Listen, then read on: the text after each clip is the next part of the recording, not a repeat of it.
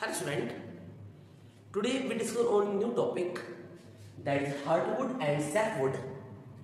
देखो हार्डवुड और सैपवुड जो होती है ये दोनों ही कैम्बियम एक्टिविटी से बनती हैं और जो वेसल्स होती है वेसल्स की एक्टिविटी और वेसल्स की नॉन एक्टिविटी के बेस पे या इनएक्टिविटी बेस पे हम हार्डवुड और सैपवुड को अलग अलग डिफरेंशिएट करते हैं। देखो पहले क्या होता है, फर्स्टली देखते हैं सैपवुड क्या होती है। सैपवुड जो होती है इसके अंदर आपको लिविंग सेल्स मिलेंगी। क्या मिलती है इसके अंदर? लिविंग सेल्स प्रेजेंट होती हैं। लिविंग सेल्स प्रेजेंट, आपको इसके अंदर लिविंग सेल आपको देखने को मिलेंगी इसके अंदर। और ये जो होती है ये कंडक्शन के लिए एक्टिव होती है, यानी जो ये कंडक्ट करती है, एक्टिव फॉर कंडक्शन ये मेनली फूड को ट्रांसपोर्ट करने के लिए ज्यादा बंद होती है। तो ये एक्टिव रहेंगे कंडक्शन करने के लिए, यानी जो फूड ट्रांसपोर्ट होता है उसको एक्टिव यानी उसको ट्रांसपोर्ट करते हैं। और जब ये सैपवुड जो होती है जब ये डेड हो जाती है, क्योंकि इनके अंदर जो ट्यूब्स होती है, इनकी जो स्यू ट्यूब्स होती हैं या जो वेसल्स होती हैं वो एक्चुअली टाइलोसिस के द्वारा ब्लॉक कर दी जाती हैं। देखो मान लीजिए ये ट्यूब है, ये स्यू ट्यूब की बात की मैंने। इस स्यू ट्यूब के बाहर आपको ये कंपेनियन सेल मिल रही है, जैसे कंपेनियन सेल, और ये क्या करवाती है, ये फूड को ट्रांसपोर्ट कर रही है स्यू ट्यूब। अब ये एक्टिव है तो ये सैपवुड है, क्योंकि both are sister cell, companion cell और जो ये स्यू ट्यूब सेल है दोनों क्या सिस्टर सेल है यहाँ पे। तो यहाँ पे क्या होगा, ये जो इसके बीच में जो कंडक्शन कर रही है यहाँ पे पैरेन्काइमा की ग्रोथ बन जाती है इसके इनसाइड, और पैरेन्काइमा क्या करता है धीरे धीरे इसके अंदर एंटर करना स्टार्ट करता है और इसको पूरी तरीके से ब्लॉक कर देगा। धीरे धीरे इस ट्यूब्स को इस तरह से ब्लॉक कर देगा। और इस ब्लॉकेज को क्या बोलते हैं? इस ब्लॉकेज को बोलते हैं टाइलोसिस। क्या बोलते हैं इसको? टाइलोसिस कहा जाता है।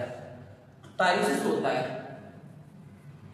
टाइलोसिस होता है ये एक्चुअली इस ट्यूब को इनएक्टिव कर देगा, यानी इस ट्यूब को क्या कर देगा, डेड कर देगा यहाँ पे। तो ये फूड को ट्रांसपोर्ट नहीं कर पाएंगी, कंडक्शन नहीं कर पाएंगी। तो उस कंडीशन में जब ये जो सैपवुड होती है, ये ट्यूब्स होती है, ये ट्यूब जब इनएक्टिव हो जाएंगे, ये जब काम करना बंद कर देगी, ये डेड हो जाएंगी, तब उसे क्या बोलेंगे? उसको बोलते हैं हार्डवुड। क्या बोलते हैं उसको? हार्डवुड बोलते हैं।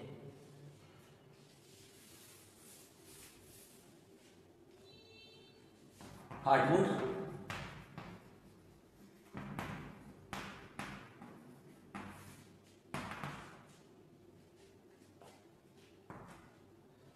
ड्यू टू टाइलोसिस,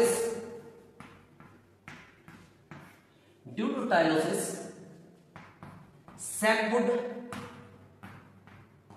वेसल, ये ट्यूब वेसल, ये ट्यूब इज ब्लॉक, क्या कर दी जाएगी? ब्लॉक कर दी जाएगी। और उससे क्या होगा?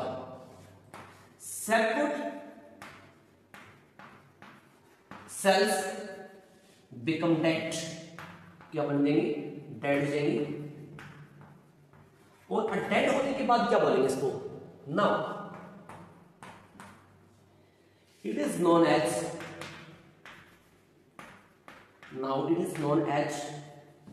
अब इसे क्या बोलते हैं? now it is known as hardwood। क्या बोलेंगे इसको? हार्डवुड बोलेंगे इसको। और जो हार्डवुड होती है ये ट्रांसपोर्ट के लिए इनएक्टिव होती है। क्या होगी?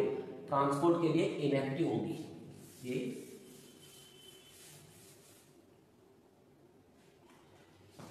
It is inactive